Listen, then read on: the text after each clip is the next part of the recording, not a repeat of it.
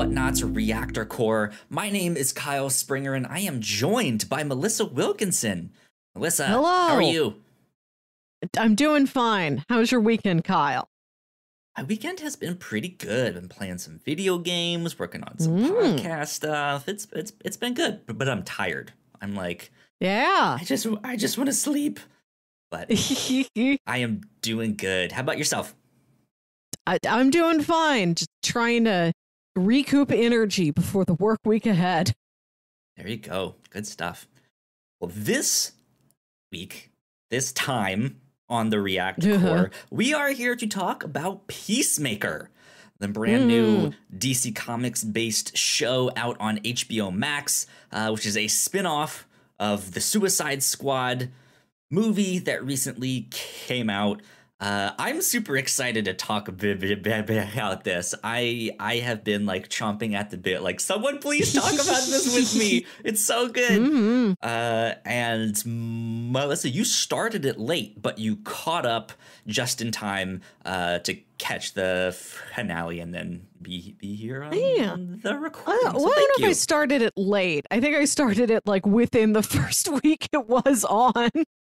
Well, yeah, it was within the first like a week or two, but I had seen like because they released the first three like all right at the same time, and I know the first time we kind of convened about it, I was like, I had seen the first three, and you were like, well, I've seen the first one, so yeah, but yeah, it's good. I'm happy to be here and talk about Peacemaker. So I think first things first, let me just get like a 2-sentence, that might be too short, but just like real brief, like what did you think of the Suicide Squad, the movie? I thought the Suicide Squad was very fun, very stylish. I did find Peacemaker intriguing. I liked that he was a character who had a code. He had a goal. More so than the other members of the squad who were just doing this because they were ordered to, because they were trying to survive. He does have sort of a very limited, very twisted vision of what peace is, but the fact that he's like, I want peace as a general concept to exist, and I'm going to do anything it takes to achieve that, I thought was an interesting character dynamic to have. Yeah, absolutely. I really enjoyed the Suicide Squad. I knew with James Gunn writing and directing it, it would have been a blast. There were more blasts than I expected in that one. It was a little more gory and stuff like that. But yeah, it was. I had a lot of fun watching that. I think that's up there with one of the best DC movies. Yeah. And then, they were making this show, but I was iffy. I was hesitant. I was like, I don't like Peacemaker as a character. You're right. He does have a code that does make him a little bit more interesting than some of the other characters because of that. But he just didn't seem like a good guy. He was just like, I don't know. It was like, man, they're making a whole show based on him. Like, you have a lot of work to make me like want to watch this. And this show nailed it. The show knocked it out of the park, which I was not expecting at all. I really, really enjoyed this show. I think this is one of, if not the best thing that DC has made recently. I think this is better than the Suicide Squad, but I guess that's like that's a weird comparison there because it's a spin-off of the same thing. But I think this is better than any of the Marvel TV shows we've gotten. It certainly feels a lot more cohesive. It's more cohesive. It's more complete. It doesn't feel like much was left on the cutting room floor or got pushed around because of COVID, or like there were a number of Marvel shows that were both really, really good in terms of their concept and the acting and stuff like that. But there's bits of them that just feel incomplete. Like something has happened. Something was missing.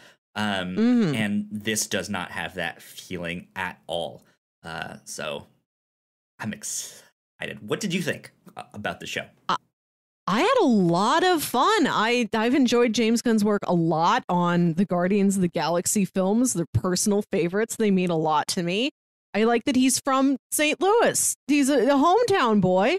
I admire that about him. Yeah, they'll put in a little Easter egg now and then. I'm very happy that Peter Quill's also from Missouri. I've never had another hero from Missouri I could look up to. In the Suicide Squad, and in this show, like in the first episode, they go to that restaurant and they mention it's on Manchester Road, which is that could be anywhere, but that is a major road running through St. Louis that I think went by the area of town he would have grown up in. Like, hey, that's awesome. That's our Manchester. Yeah, that's so cool. That's yeah, I got a lot out of the show emotionally. I think it's way more sincere and thoughtful and surprisingly warm and emotional than I would have expected. Yeah. This is something that James Gunn does have a pattern of. Guardians of the Galaxy films, they're very irreverent, but they are also very touching. And that's what I got out of this show also. If you also found Peacemaker to be not a great guy, but an intriguing character, the show's got plenty for you. If you didn't like Peacemaker, I think the show also has plenty for you. It really interrogates why he is who he is, what bad things he's done, what good qualities there are about him. Even if he's got this very limited view of good and evil, he's at least a character who's always honest. He's never really lying about anything. You could look up to him for that, at least. He's not going to double cross you. To have a show that looked at this character in context of what was his upbringing, what were his surroundings, how does he feel about them, when you put him in new surroundings with new people, how do they affect him, how does he affect them, how does he grow, how does he change, how does he break away from that? I think it was a good journey to see. Absolutely. Yeah. This is one thing that I'm aware of James Gunn's work outside of the comic book stuff. I haven't seen much of it. I've seen bits and pieces of Slither, but not much. And I know he has a background in trauma and this kind of cinema that is kind of there for shock value, right? And I think it was really neat to see some of that return in this show. Just this really bloody, really gory kind of, oh my God, they actually did that and showed it. And it was neat and interesting and fun, right? But it has this shock value to it. And I think it'd be really easy for people who like that kind of, or not like, but people who make that kind of cinema and those kinds of movies and shows to not really do anything else outside of that. To have their whole show be shock value. Oh my God, we chopped this guy's head in half and it exploded. And there's blood everywhere. And there's this and that.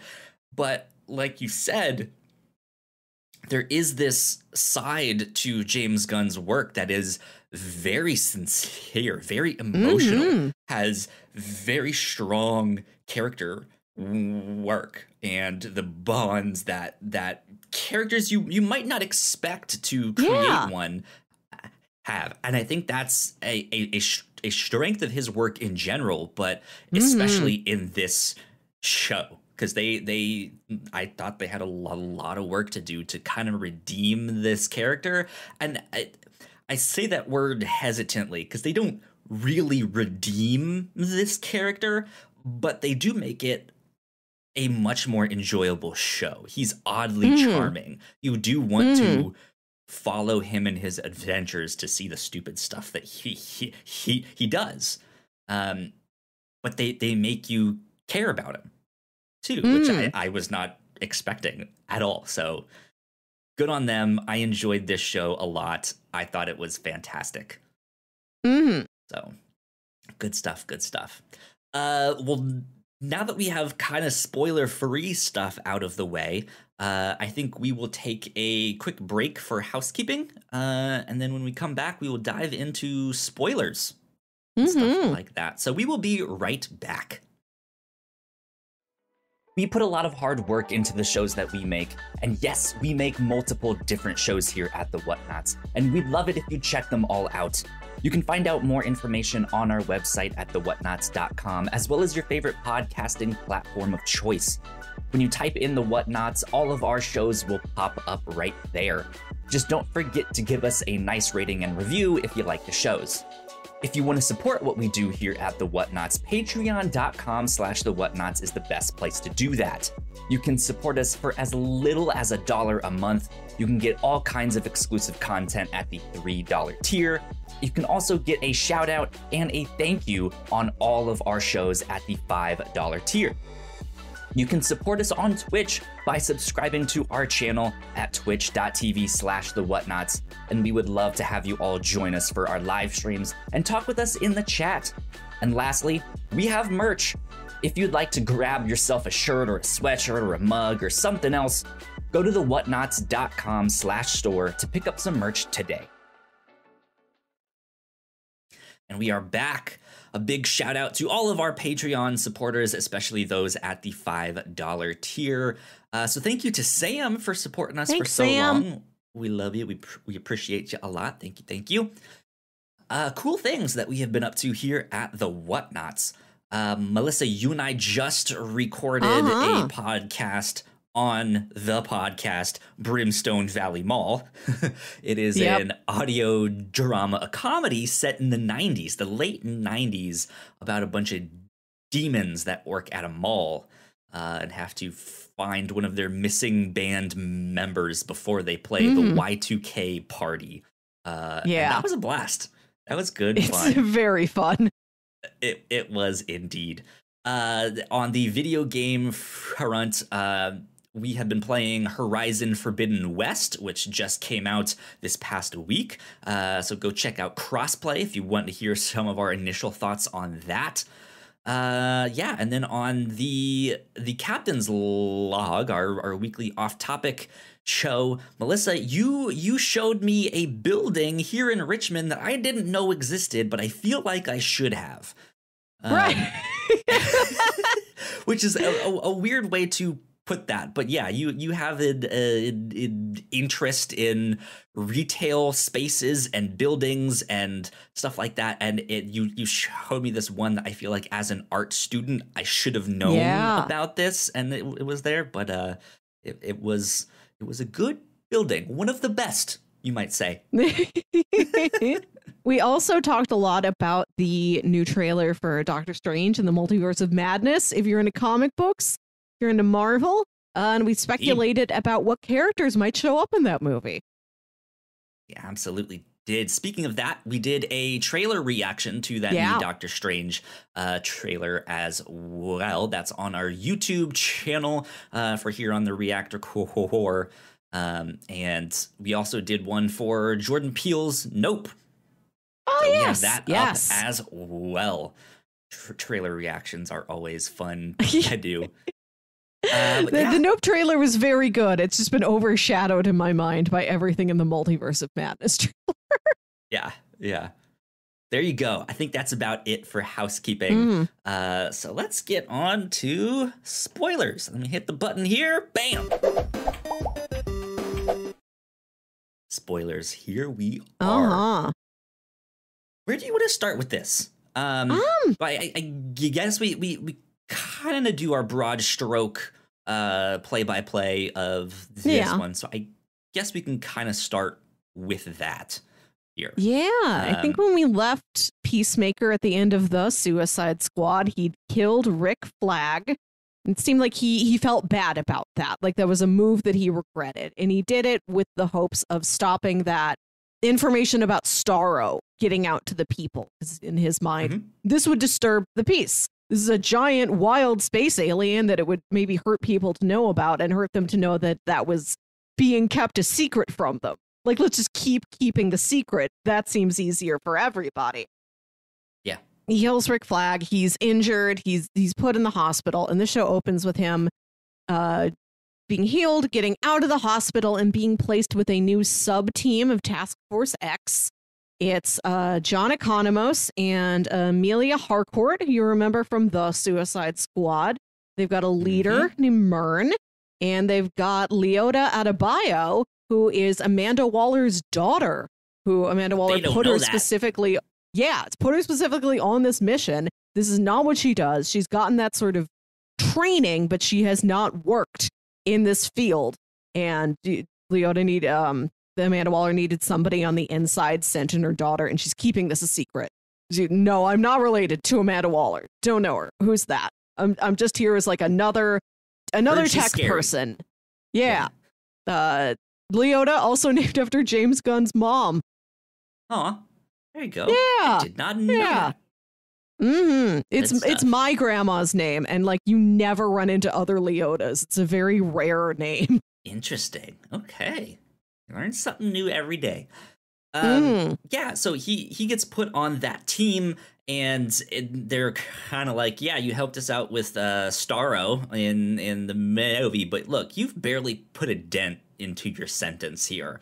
So you're still technically ours to do with what you want. So he's now helping him out with this thing called Project Butterfly. And they happen to meet at this restaurant in town to kind of discuss it and bring him on board. They eventually get their own hiding place. But this is kind of the setup of the show. They are out to find these things called butterflies. And Myrn, who kind of leads the team, is being real cagey about what that is exactly. Like a you'll know it when you see it kind of thing. I'm not at liberty to say exactly what it is. And we find out it's aliens. Ah! Yeah. Alien invasion is happening. They are these like butterfly-looking aliens are coming to Earth. They're infiltrating people, and they will like go in their mouth and like live in their brain and control them, and stuff like that. So it's their job to find them and kill them and get them out, protect people, make sure this secret does not get out. So yeah, I like the setup a lot. I think it's pretty standard, pretty simple, right? Of just like, hey, we have a mission, we have some people to kill, let's go kill them. And yes, if they kill the host body, if they kill the human, the alien cannot survive, so it will escape. They can kill it then that way. Or if they shoot these people in the head, like in the skull where this thing is occupying it, it'll just do it all in one fell swoop. Man, I like the team that they have set up. So this team is kind of the one that rebelled against Amanda Waller, which is why she's mostly out of the picture there and don't trust her, and why she doesn't trust them and sends her daughter to be on the team. But man, Adebayo is, I think, one of the shining stars of this show. With her being a bigger black girl, I think she very immediately in people's minds is, oh, she's like not cut out for this. She's not supposed to be here. And that is kind of a running theme here in this show of people not really looking to her as a capable person. Or not that, but just not capable in this specific setting. She doesn't think, and she has been through, like, her mom put her through training, but she did not choose this life. She mentions that she had to take this job that her mom gave her because she lost her other job, and we learned she was working at a dog shelter in Gotham City that lost its nonprofit funding. So, like, she knows everything in theory, but this is not her life in practice. And she struggles a lot with the violence and the secrets and the treachery that comes with this job. Yeah. Yeah, she seems to have a pretty strained relationship with her mom of just like, no, you're not gonna force me into doing this stuff I don't want to do. I don't think it's right. It seems like it's that kind of thing. So she was like, I'm gonna go do something that I want to go do and work with animals and stuff like that. So that's her. But she is very capable. She's strong. She I think is she's interesting to me because I think in a weird way she kind of not mimics but mirrors Peacemaker, that she is also someone who will speak her mind and is very honest with things. Maybe not right away, but will usually do things like that very quickly and just say what she thinks or what she thinks she needs to say, and is like, that's what I believe. Like, I'm not gonna move from that spot. And I liked that she is this kind of same but different thing to Peacemaker there. I thought that was fascinating. Because by the end of the show, they do have a connection between the two of them. She is the second lead of the show, I'd say, after Peacemaker himself, and they become very close friends by the end of the show. After Eagly, his pet eagle, he says she is his next best friend. Absolutely. Don't tell Vigilante that. Right. And she does have this parallel story where she also has this overbearing, controlling, toxic parent who she felt has been wrecking her life. But she also looks at Peacemaker and knows that he has it worse. Like, she's got some relationship with her mom, even if it is strained, but she's like, Peacemaker's dad is a bad guy. Like, he needs to be out of the picture entirely. We have to get Peacemaker away from him. Yep, indeed. Yeah, I liked her a lot. When we first get introduced to her and she's just like she is like stereotypical, like first day on the job, like, hey everyone, my name is Adebayo, I do this, I do that. And she's cheery, she's happy, but she's like fumbling over what she needs to say and do, and is just a complete nervous wreck. It is just so charming, and so like it's funny to see her in positions like that. And man, they nailed it, and I liked her instantly. And I like her. She comes to town to do this job. She's put up in some like apartment. Her and her wife and their three small dogs, one of whom always wears a costume. And after a while, she like sends her wife away, or just like, hey, this job's going to be longer, more complicated than I thought it was. Like, seems like her wife doesn't totally know what she's doing. Like, maybe it's not good that you came with me. You should go back to Gotham City. And I really like the running subplot with her and her wife, Kia, and how like, there's a lot of tension there between like the long hours and the lack of communication. But Kia's fairly patient and understanding. Like, I kept expecting that storyline to have more of an ultimatum on it, right, or like more of a real turning point, but it survives. There's like they get reunited at the end. Like, there's a beautiful kiss. I like that she got to have that, to have this wife and have have problems there, but have it be a strong enough relationship that they are able to positively work through all the problems that are there. Indeed.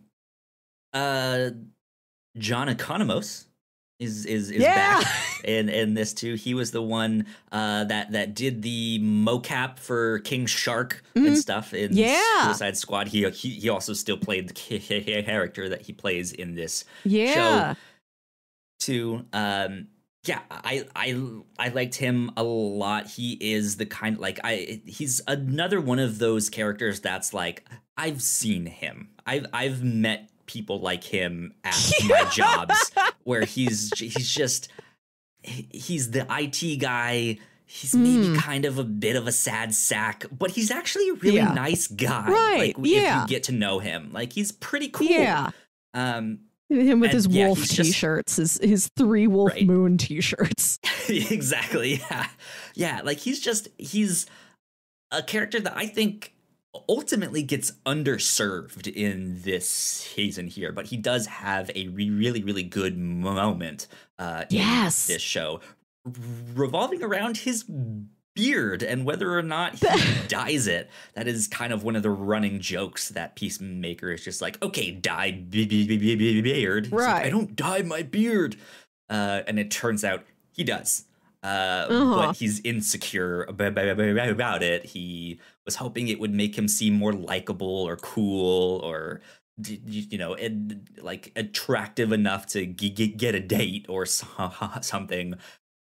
And you find that out, and you're just like, oh, like this guy's sad and lonely.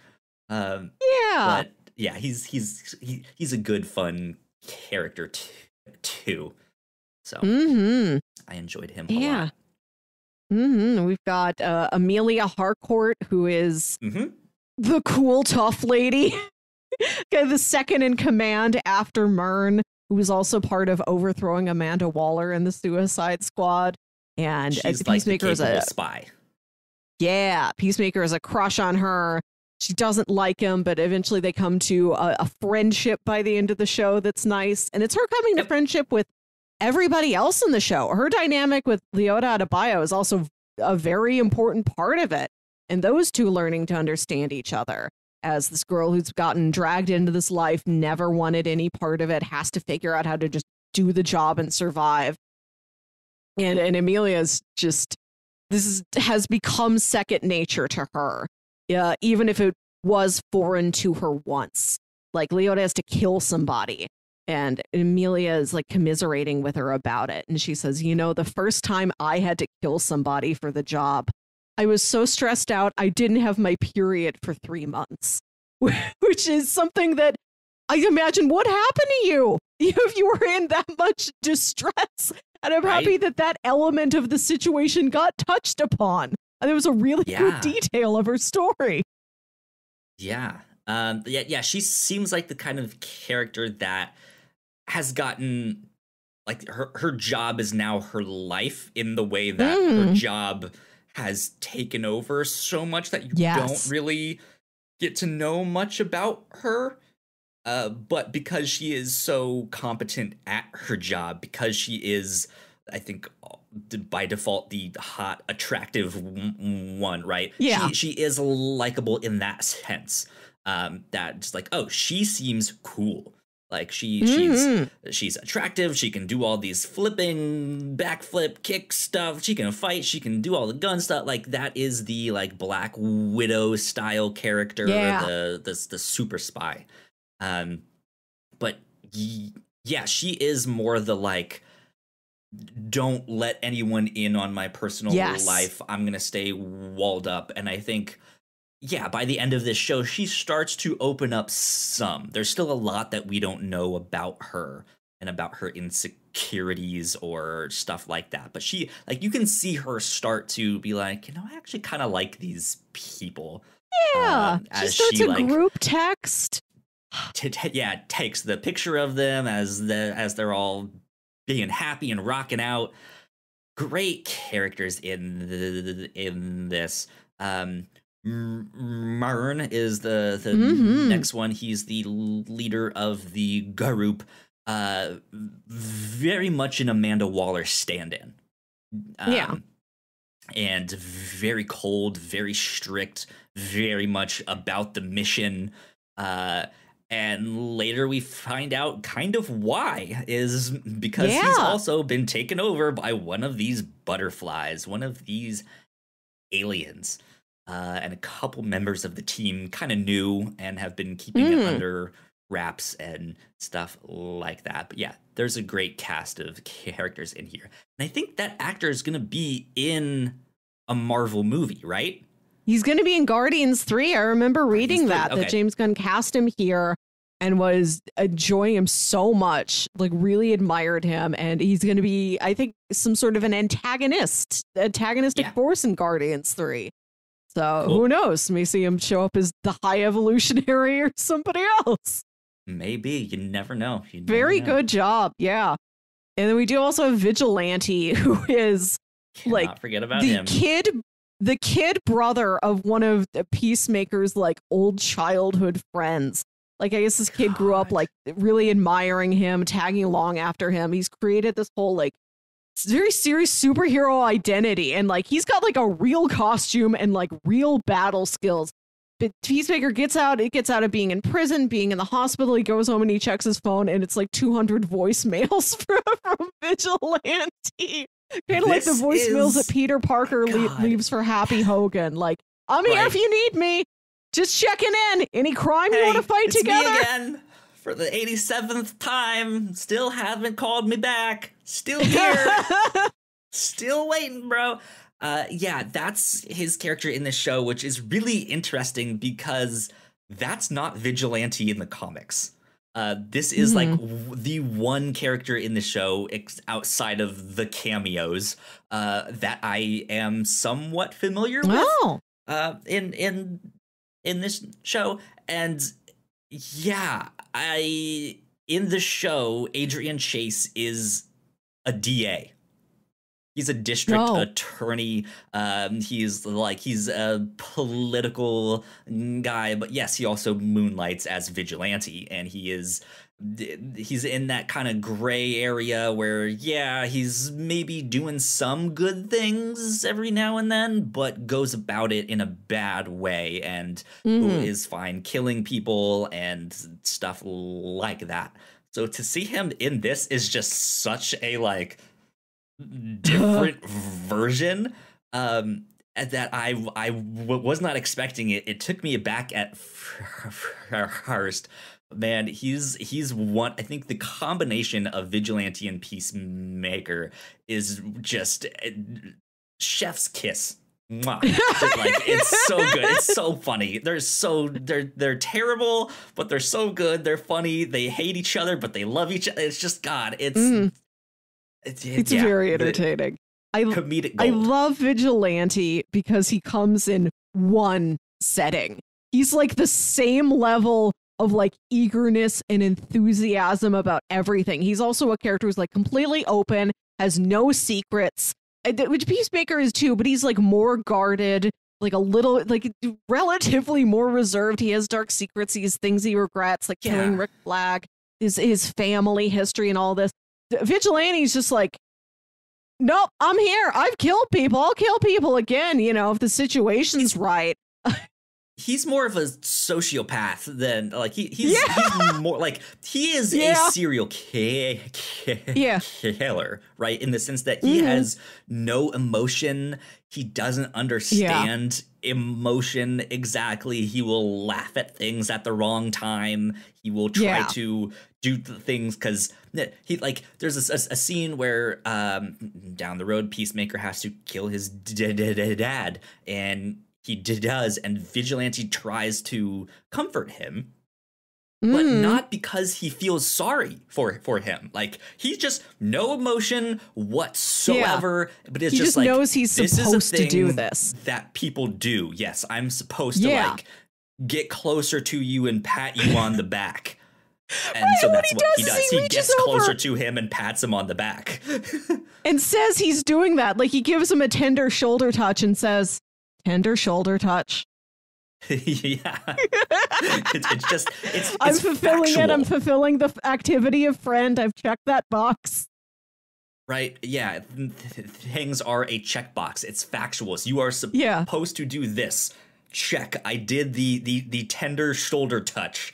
Like, but he doesn't understand the purpose or the meaning behind it. Yeah. Which is an interesting take on the character, and I kind of really like it. It's fascinating. So and I like there. And I like when Dada Bio comes to the realization of, we need to get Peacemaker's dad out of the picture. He's a very bad guy, and he's very bad for Peacemaker, for our friend Chris Smith, this man who's one of our teammates and is becoming one of our friends. And she talks to Vigilante about this. And this is like the closest he ever gets to sincere emotion, where he's, and like part of this is his fault that they've gotten into a sticky situation. And he's like, okay, I'm going to get myself thrown into the prison where Peacemaker's dad is. and I am going to kill him for the sake of the Peacemaker, because I don't want. Right. This is a man I care about, and as much as I care about anything, I want to see him live a better life. We have to get him out from under the shadow of his dad. And I love that what he does to get thrown in jail is that he just goes to the jail's like employee courtyard where like all the picnic tables are, and like all the guards go out there and like eat their lunch. And he picks up a trash can and like throws it through a window, walks right through him, just like destroys jail property, and is like, come at me, take me in. Yeah. God, this show's comedy is spectacular. Just the odd situations that everyone is in, the odd mix of characters, the way they approach the situations. Just the stupid, like, this show is plagued, in the very best sense, is plagued by just useless tangents of conversation. Yeah. Of just like, all right, like, we need to focus on the mission, all of that stuff. Hey, did you hear about butt babies? Like, I hear that butt babies are, and they just go off on that. It's just like, what? And they have like a serious argument. Like, no, that wouldn't happen because this, and it's like, that is the show, and it's so funny. Yeah. So often they will like stop a scene to have a conversation where one character's like, oh, I thought you said this. No, why would I say that? That's stupid. That doesn't make sense. Well, you know, if you look at it this way, it kind of makes sense. Like, it's this repeated formula over and over again. And like, I understand that could like wear on somebody's nerves sometimes, but I like that the show gives time to like that back and forth dialogue between these different combinations of characters. It reminds me a lot of one of my favorite bits in The Suicide Squad at the very beginning, when that like Team A is being sent to the beach and then they all get killed, but they're like flying there in the helicopter, and I think it's Blackguard looks over at Weasel and says, what kind of dog is this? And somebody yells at him like, it's Weasel, are you kidding me? It's not a dog.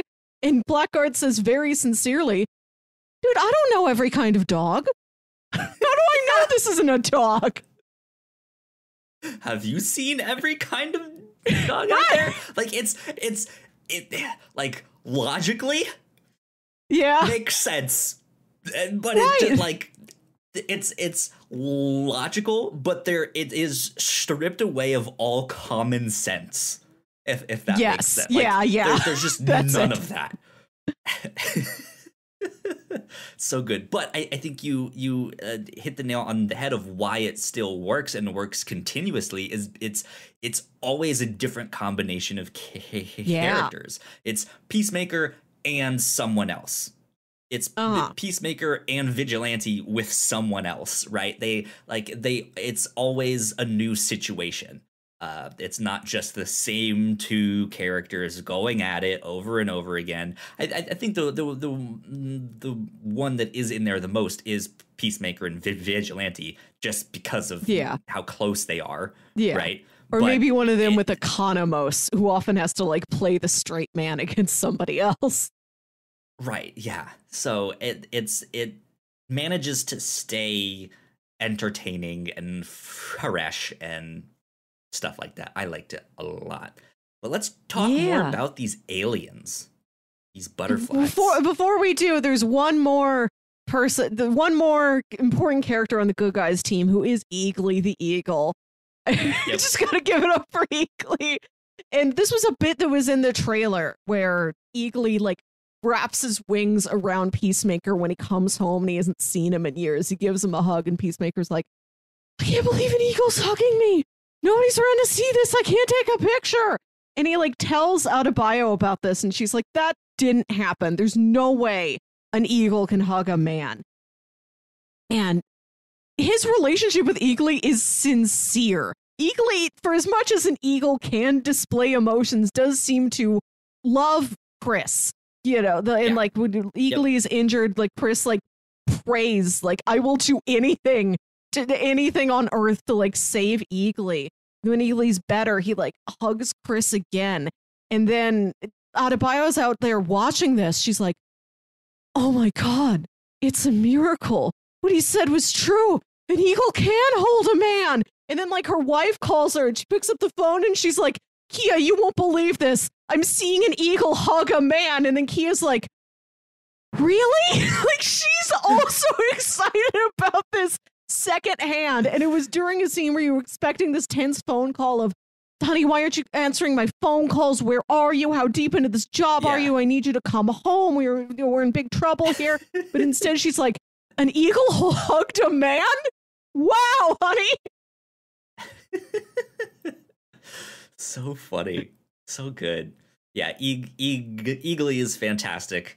Yeah, just lovable member of the team who I think you often forget about, but he's there. Yeah. Helping out. He's there. Also, Peacemaker's voicemail outgoing message is, hey, you've reached Peacemaker. If you've got a message for me or Eagly, leave it after the tone. Yep. Indeed. Well, let's talk about these aliens a little bit more. Because, I think, so from what I heard, one of the first scenes that they filmed in this show was the scene of John Cena in nothing but his tidy whities after this date with this random chick that he picked up. And he puts a record on and just starts dancing around the room in nothing but his underwear, hanging into a hair brush, and is just living it up. Just one of the most fun scenes of the entire show. And apparently that was like one of the first things that they filmed. Like John Cena, the first thing he has to do is strip and dance around. And he knocked that scene out of the park, but apparently James Gunn was like, when I filmed this scene, this is how I knew that John Cena was perfect for this role. That I made a good choice in casting him in the Suicide Squad. Because it's just, God, I don't really consider John Cena a great actor. I know he's been in a number of things now. He's a certain flavor, right? That I think you have to get used to. I've enjoyed him whenever I've seen him. There's something about him that's like very eloquent and like very precise, like very crisp. Sure. Yeah, but man, watching this scene was just perfect. And this is also the same scene where we first discover the butterflies, and we kind of find out what they are. This woman starts like screaming and hissing at him and just goes completely rabid trying to kill him. And there's a big fight scene, small chase scene that happens out of that. But then, we eventually learn that there are these little, I don't know, like size of a bagel. I don't know. Sure. Alien, the size of a butterfly would probably be something that I should have said, but I went with bagel instead. They're approximately a Starro size. The Starro that clamps onto your face, about that tall. Sure, yeah. I think what we eventually learn is that they are a race of aliens whose planet has basically gotten destroyed, and they're looking for a new home. They are searching the stars, and they come across Earth, and the like natural food and stuff there they can't really sustain themselves on, but the atmosphere and just the potential that humans have, they know they could take them over and help them too. So that is kind of the mission of the aliens, is to come to Earth so they can survive, but then also to help humans have better technology and government and this and that, just improve everyone's lives. Unfortunately, the way to do that is basically by killing them, by taking them over, and stuff like that. So that, you know, there's not much that can really be helped with that. So humans not taken too kindly to getting taken over by aliens. But we see one alien in particular kind of end up being the queen of them, like later, and they end up capturing it, and for a while John Cena's like feeding it on this like honey-like substance that they all feed on, and it ends up they figure out that it is intelligent, it can communicate, and Peacemaker's like, okay, 1 tap for yes, 2 taps for no. And him and Vigilante are there. We're like, we're gonna learn about this. We're gonna ask it a series of yes or no questions. And Vigilante says, what's your favorite color? And Peacemaker's like, we do not need to know this. How are they gonna answer with a yes or no question? And he's like, okay, make it a yes or no question. Is your favorite color teal? Yes or no? Great. We're going to work through all the colors, but I'm starting useless. with the teal. Waste of time. It's great. Yeah. Not like, why are you on Earth here? Like, no, if you had asked that, that's at least understandable, right? Like, dude, like, I see what you're getting at, but it's not a yes or no question, right? Or just the fact that when when Peacemaker is asking questions, he's asking them in relation to movies that he's seen here. Like, are you trying to take over the world like the aliens in Independence Day or in this movie? And like, once he runs out, which he does very fast, he's like, crap, what other movies have aliens in them? And he's just stuck. Like, I don't know what else to ask it.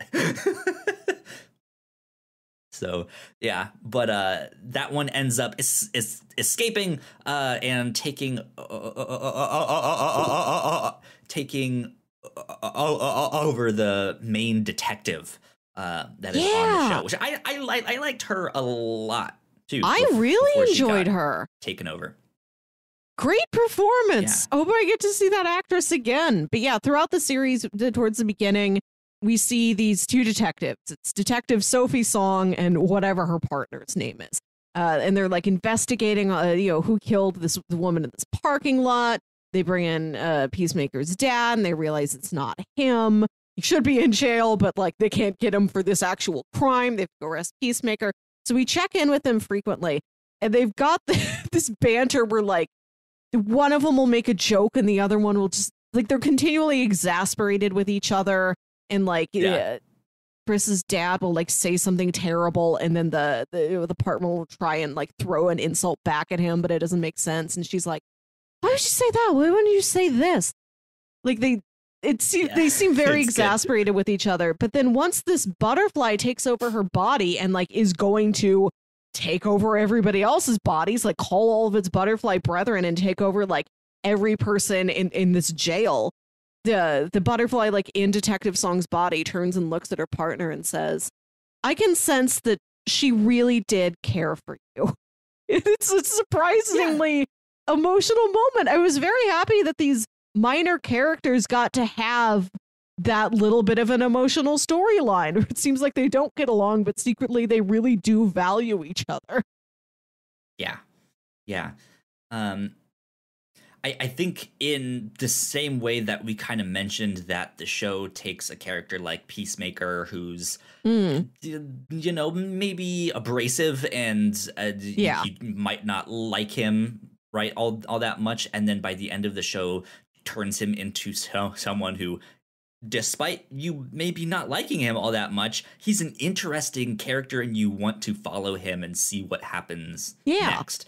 I think it does the same thing with the antagonists of this show here, because, alien invasion, hell no, get the fuck out. Like, we're just gonna start murdering all of you guys.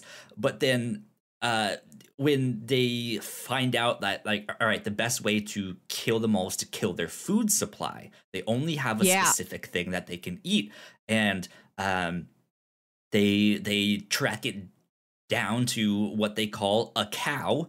And they do the joke of holy cow, and they're like, exactly. But if the plan is then to destroy this cow, which is the food source, to get the aliens off of their planet. If they have no food source, then they're just gonna die off. Hopefully they'll just go somewhere else. But then once they introduce all of that, that's when they start to introduce, like, well, no, they're not planning an invasion. Like, they're on the run. They need help. Like, this is like, they're desperate for stuff. They're trying to do a good thing. They want to survive. Yes, but they see, like, hey, we also have the, like, technological know-how to help Earth and help humans, and so they're trying to do this good thing, which, like I mentioned before, to take over a human, you still kill them, so it's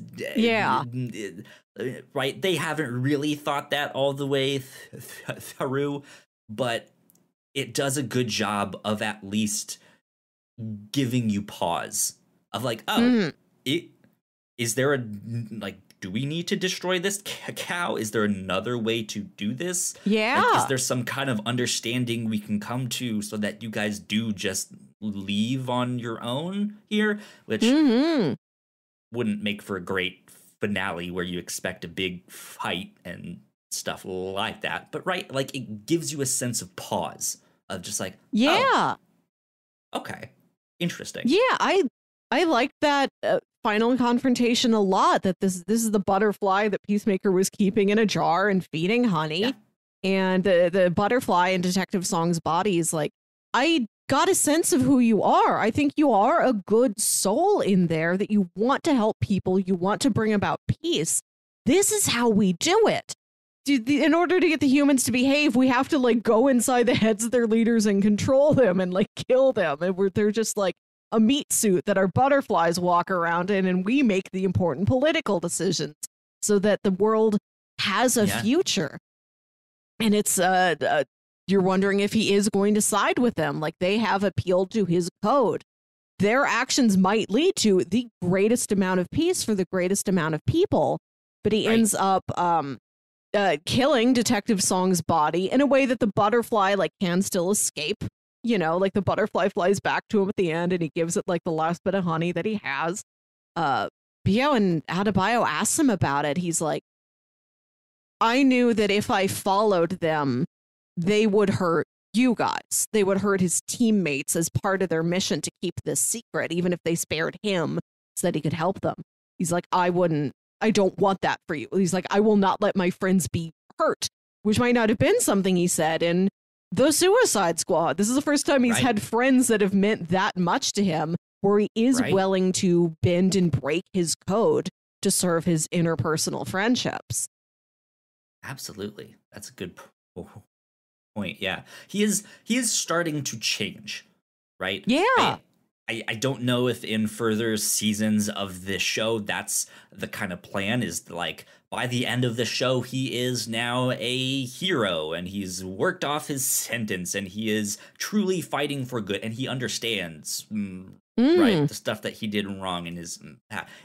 I don't know if that's the plan. I don't think that would, like, it's one of those things. I think the show needs to go a certain ways down that path, right? Just as a character journey. But I don't know if reaching the end of that path is the satisfying conclusion that we would ultimately want from a character like this, from a show like this there. But this is it. I will say that the show gives me hope because a while back they also announced a Green Lantern show. And they, if I'm not mistaken, they said the show would focus on Guy Gardner, who is a long story short, when Hal Jordan got the power ring, that ring was actually meant for Guy Gardner.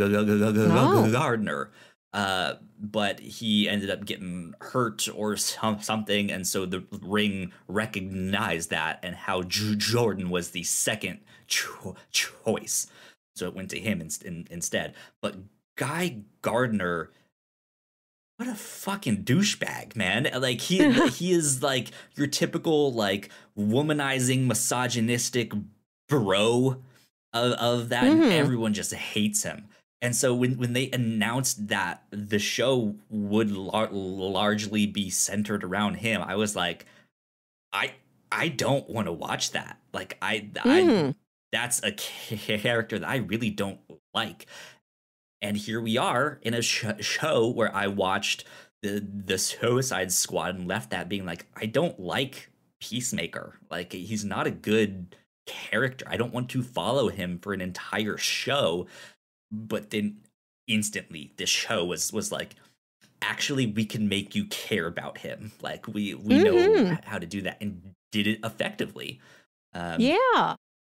So I think gives me hope for more DC projects down the road. Yeah. I think there's value in looking at a very flawed, problematic character and finding out why are they like this. Is there something toxic in their surroundings that has kind of bent them this way? If we affect their surroundings, how does that affect them? I think there's value in a story of somebody learning that they need to improve themselves and figuring out how they can do that. Sure. Yeah. Yeah. Absolutely. But yeah, and then I think just to get back to the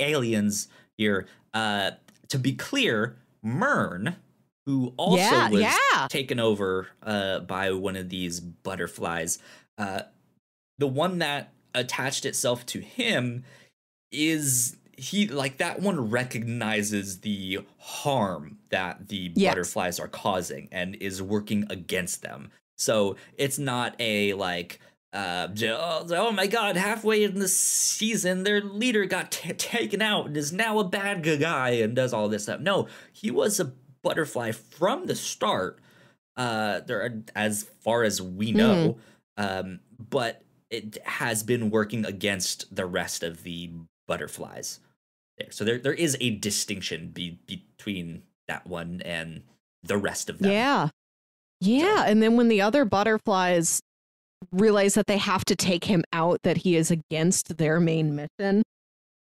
when the team finds like this little butterfly, like crunched up butterfly crawling out of like the Myrn corpse's mouth, and Amelia Harcourt just like holds it and like they like touch hands. She touches her finger to this tiny butterfly hand.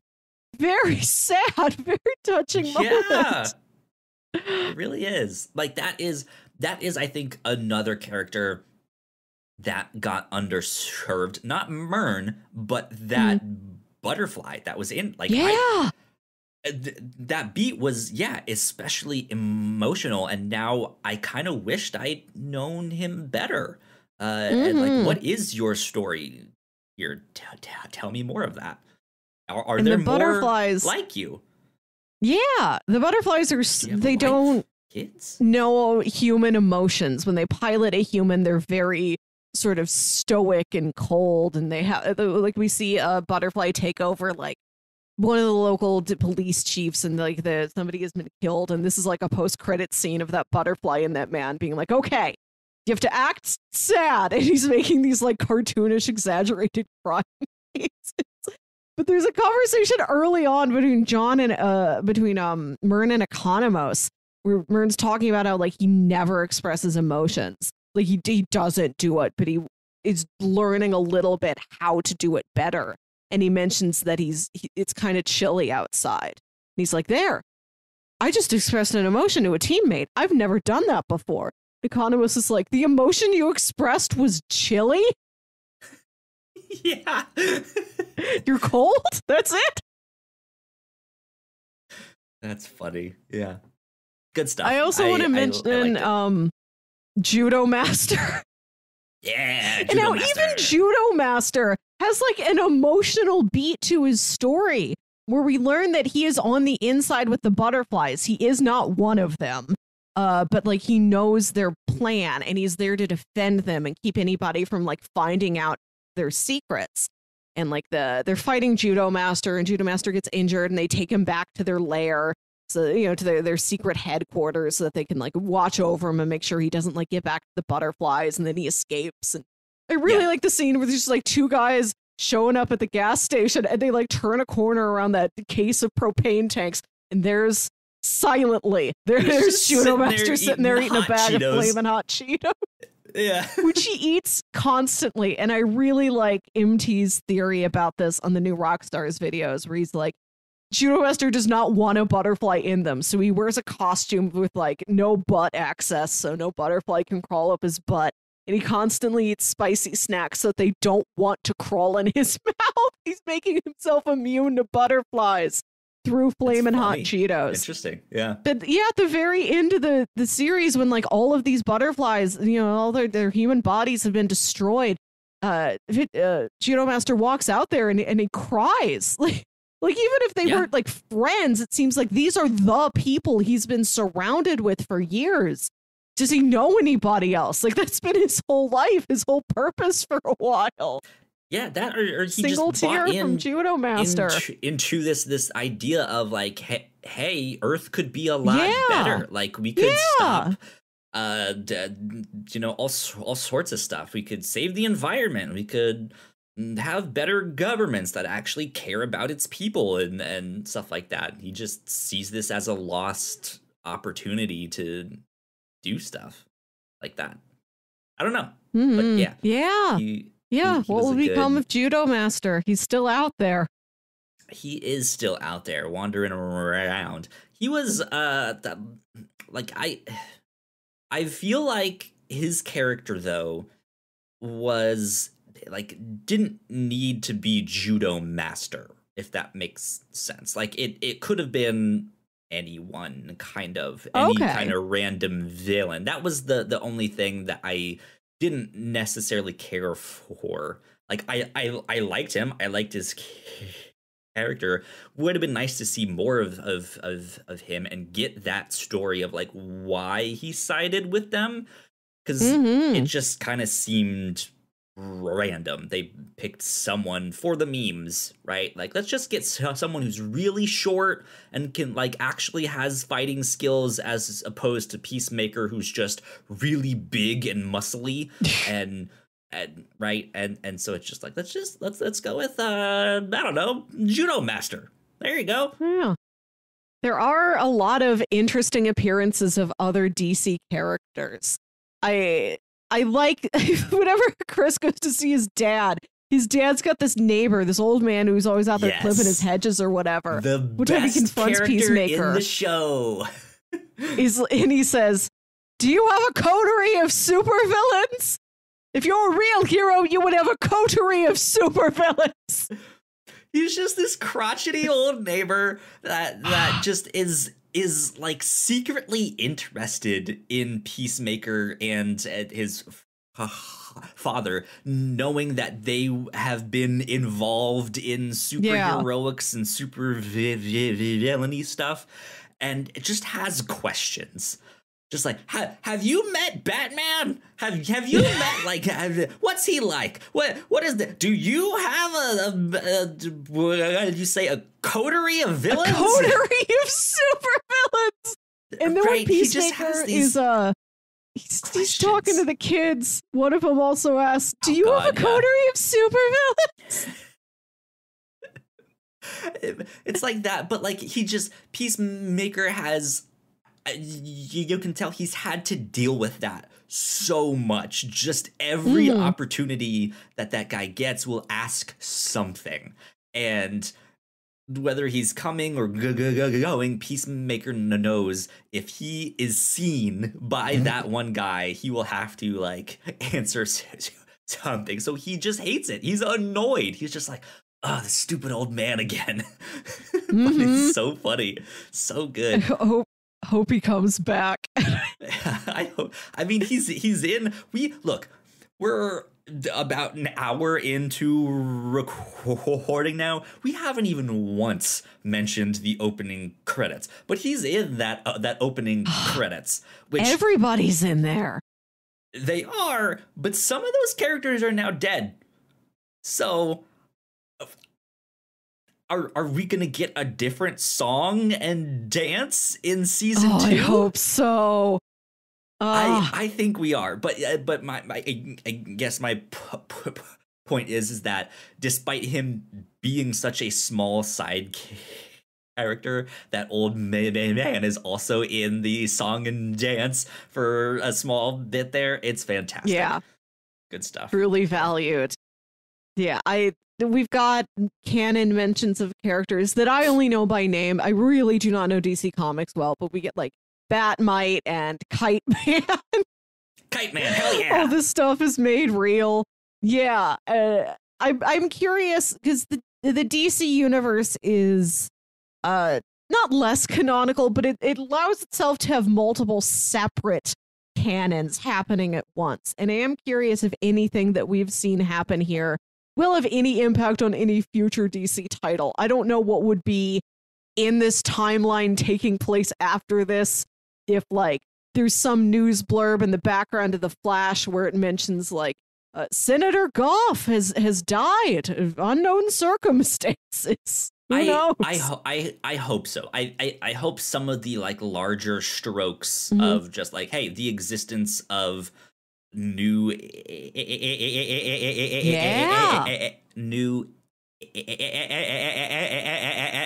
alien species are out there. Yeah, like you mentioned, Senator Goff has passed away or stuff like. I hope they're just like a fish fucking joke, which they probably won't say in the mainstream stuff. But like if you can tell that they're about to start saying it, and then Aquaman like shuts them up, like don't say it, right? Like I think something like that would be funny to put in there. And like.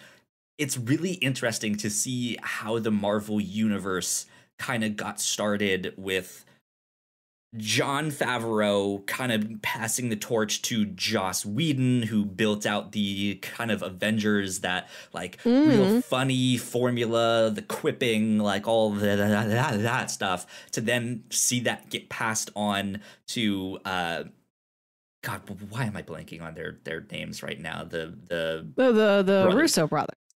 Yeah, to get passed on to them where they do more of the like action and political intrigue and all of that stuff. To see that the DC universe has kind of really floundered around with that and hasn't really. I mean, they tried to bring Jeff Johns on to be a kind of a unifying factor, and that didn't even really seem to work all that much. But it seems like James Gunn may have been the one to crack that. And if they can use just like some of the groundwork that he has made for the types of comedy, the types of action, the types of character arc and stuff like that we get, if they can use that as the groundwork to build out their stuff, I think, I mean, I forgot to mention Zack Snyder, but that also didn't really work out all that much. But yeah, like all his stuff has a consistent creative voice, but it's a consistent creative voice that has not worked on most audience members. Yeah.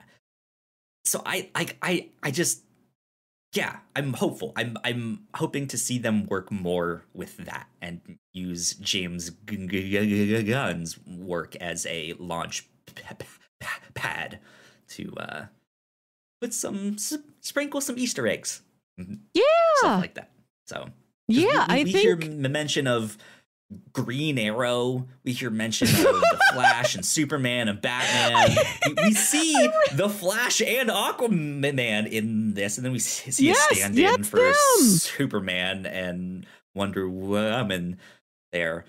which we don't really see their faces, but you at least do see Aquaman, you know the silhouette and the Flash. Yeah.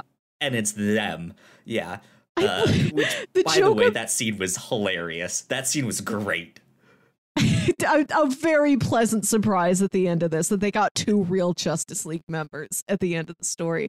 The joke about Green Arrow is that he goes to brony conventions dressed as the back half of Twilight Sparkle with a 4-inch butthole in the back of the costume.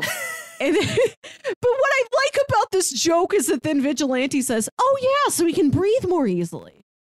Bigger butthole, easier to breathe in the back of a horse costume. Yeah, I understand.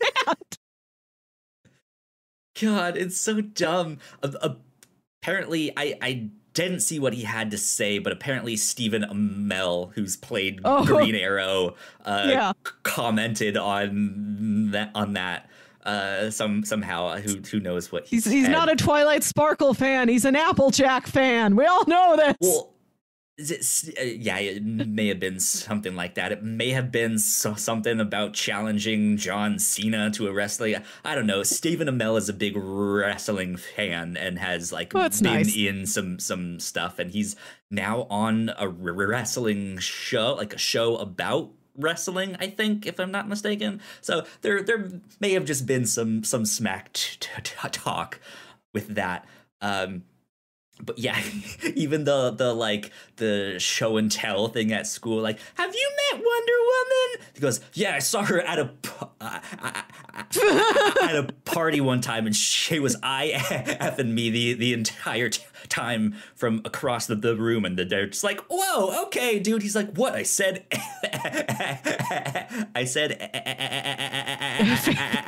thing. So yeah. Lots of good jokes, but one last thing I do want to say about the Justice League showing up at the end there. I'm so glad that they showed up in this. This was one of my biggest pet peeves of the very first Suicide Squad.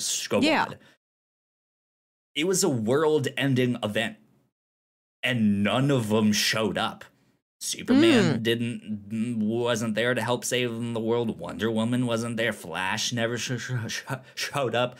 That's like, the Suicide Squad is difficult to write for, in my opinion, because they're most effectively used as a team that takes on missions that the Justice League never would. Which would be killing people, toppling governments, doing assassinations. They have to be stealthy, make sure they're not there, right? So it's never supposed to really be a world-ending threat.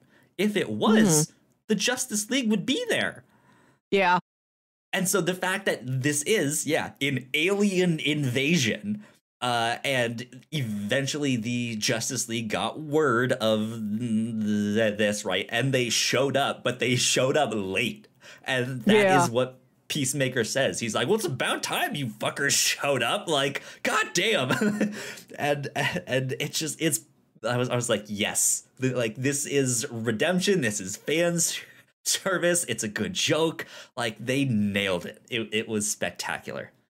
So. I liked it a lot. Yeah, I want to mention good stuff. You mentioned the John Cena dancing sequence, which is beautiful. We talked, like, the week this came out, we mentioned it a little bit on the Captain's Log, and I was talking about how I'd love to see this very muscular, very powerful body being used for joyful dance.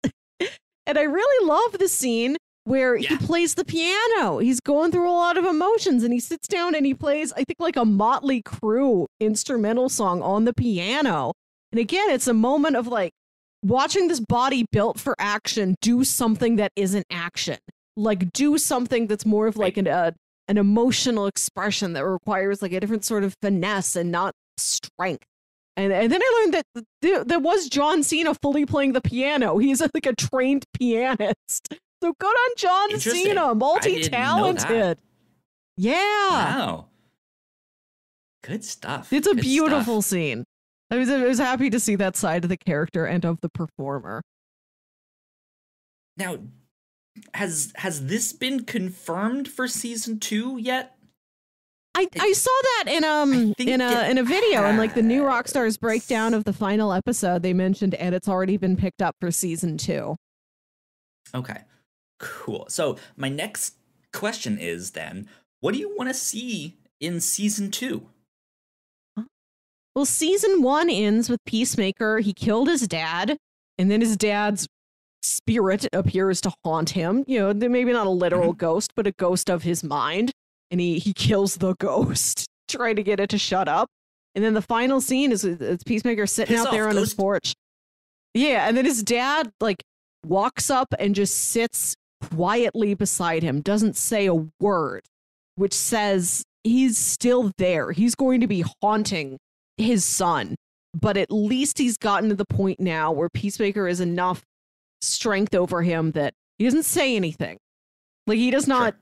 His dad lingers over him, but he's not this force like screaming in his ear anymore. Yeah, and so I'd like to see over the course of season 2.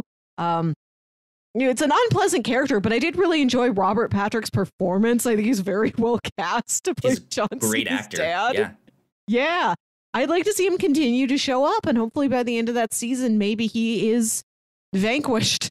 You know, like we get the last of that spirit away from haunting Chris, and Chris comes to terms with this terrible relationship with his dad and the tragedy that happened with his brother. Maybe he goes in search of a mother figure that he hopes may give him some sort of positive mentorship in his life. Interesting. Okay. Yeah, I mean, I kind of mentioned that I thought Economos was an underserved character. I do want to see a bit more of him as we continue to learn more about these characters, stuff like that. I want to see how Amanda Waller might factor into season 2 now that the secret's out that her daughter is on the team. We did Aliens. I'd be interested in seeing them go to the like dark magic side of DC and seeing someone like Peacemaker having to deal with that. And I think that would be like, just more like dark magic, supernatural, something like that. Or alternatively, I would kind of like to see them go back to that prison that we saw in this house. That's why I think that was Belle Rave. To bring back some of those characters we saw briefly. Bring in Calendar Man. Stuff like Let's that get would Sean be in interesting, here. but in a way that they get like I kind of would have to see them infiltrate it for something. Right, like that. This is in a weird way an extension of the Suicide Squad. Like this is a Suicide Squad show, but it focuses just on one character. Because again, he is still working off his sentence. That was the whole thing of like, dude, you've barely put a dent into this thing, so this is your next job, right? So I want to see more stuff like that where he is on to the next job to keep working off his sentence. But yeah, I want to see them in situations again, like the Justice League isn't going to be showing up here. So to have someone infiltrate a prison and collect info on some kind of crime ring or something like that, I think would be really interesting. Or yeah, there's a Batman villain that we have in jail, but we're trying to like discover some conspiracy or something that he's not talking about, but we know he has info. So we need someone to infiltrate the prison and get on his good side and do all that, just to see the like the interaction with more of, because I mean he was in that prison for a while, it seems like, so he has relationships with characters in there, good or bad, with that. So yeah, I'm just trying to think of like what else could they explore. in the DC universe. Yeah, this setting we've been in, it wasn't anything familiar to me. Maybe we could take this team and take them to Gotham or to Metropolis or Central City or like one of the recognized cities of the DC lore and see what they can get up to there. Absolutely. I know since this is on HBO Max, I would kind of like to see some like Teen Titans or Doom Patrol references or Easter eggs. Yeah. I know those are technically like not in the same universe, but just a tip of the hat would be nice. I feel like, right? Do you hear about this one lady who melts? Her body just turns into a big puddle. She's out here fighting crime too. Yeah, if she can do it, you can, right? Good stuff. So there you go. Peacemaker Season 1, HBO Max. Fantastic. I loved it a lot. Great time. I thought really this was fun. solid. Yeah, surprise! The great production values, shot well, good, excellent use of music as always from James Gunn. I like that this had like a very limited palette of this like 80s hair metal that they were dealing with, but they managed to get a lot out of that one specific genre. Yeah, absolutely. Absolutely. Liked all these characters. Truly hope to see them again and hope they branch out of Peacemaker Season 2. Like, I hope Leota Adebayo is in something else in the DC universe. Sure. Yeah. Or at least gets like name dropped. Yeah. Right? Something like that. Well, there you go. I think that's all I kind of have to say on Peacemaker. So good stuff. Go check it out. Melissa, where can the people find you on the internet? You can find me on Twitter and Instagram at Wilkywit. That's WILKYWIT. And listen to my other podcast, Saturday Morning Obscurities, where me and my brother Jams talk about weird old kids shows you feel like only you remember. There you go. You guys can find me at Yo Springer on Twitter. If you guys want to stay up to date with all of the stuff that we do here at the Whatnauts, we are at the Whatnauts on Twitter. So please go like, share, subscribe, all of that good stuff. I know coming up down the road here, we got the Obi-Wan show, we got Moon Knight, we got all that stuff. The Batman in 2 short weeks. Yeah, we'll be doing stuff on all of that. I am going to be in the process of moving. Yes. Kind of at the end of March, which is right when Moon Knight starts. So it might be a little wonky for when we get our reactions up. I'm not sure exactly, but we will try our best to get that stuff out in a timely fashion. But yeah, there you go. There you go. Well, yeah, I think that about wraps us up for this. So thanks for checking it out, and we will see you all next time. Bye. Bye.